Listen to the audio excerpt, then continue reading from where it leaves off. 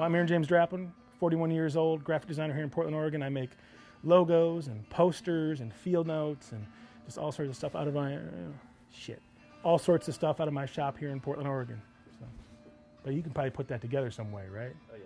I'm going to try it again. So this big building, I have a space inside this big building, and that would be the Draplin Design Company. And that's where I make logos or think up, my contributions to field notes. Now, field notes are done in Chicago, but my little chunk's down out here, So, yeah, up there on the 5th floor, that's my little, I don't even know what you'd even call it. My mess is at, all my dead stuff, all my archives, all my stock for my merch, everything is up there, in one spot. So, yeah. Mail call today. And man, this is fucking cool. Okay?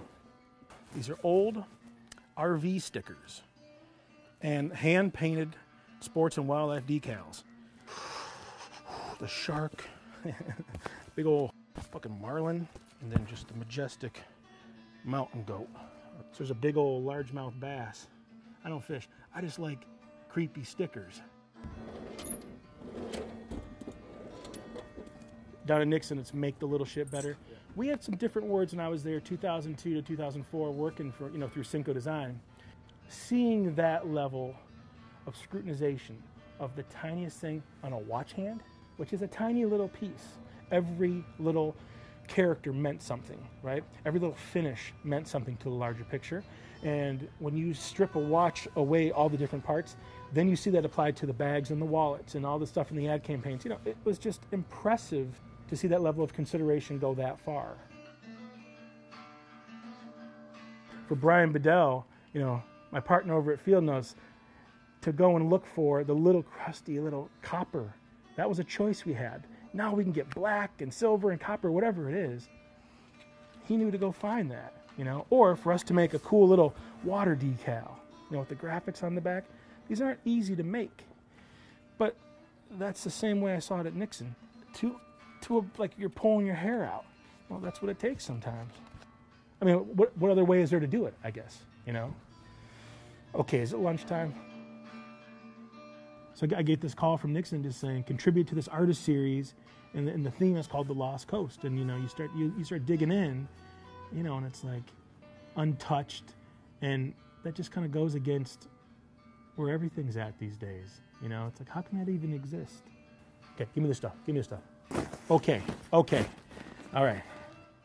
End of the summer, you get the call, you start vectoring, you start sketching, you start researching, going back and forth with Mark, we're talking, we're making stuff, and here we are, and what are we in, February, and we're holding stuff.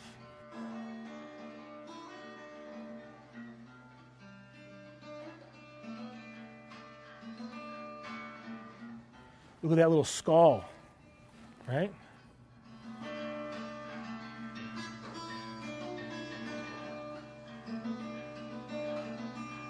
God, this thing is just insane. The way that thing stamps in there is so cool. Me, starting any project for that matter, I just go through all these piles of my stuff and play with these things because, you're going to find something that's just like, that says Australia. I mean, that's a flying kangaroo whipping through. We used to celebrate places with patches. Like you would go there and you would collect these places. And it's almost like, imagine going there and conquering this lost coast and you get something from it. So here's the little patches I got to make, for the Lost Coast series, and it's just like, the trick is to make it almost feel like shitty enough to where you would have had to rip it off a hat. To hold these things, my hope would be that these would just work with any pile of things I've made. At least Nixon, whatever, has an appreciation for this stuff. If no one else will do this, at least they did. That's cool, So go get lost. Look, I'm always looking for the last word. Just cut.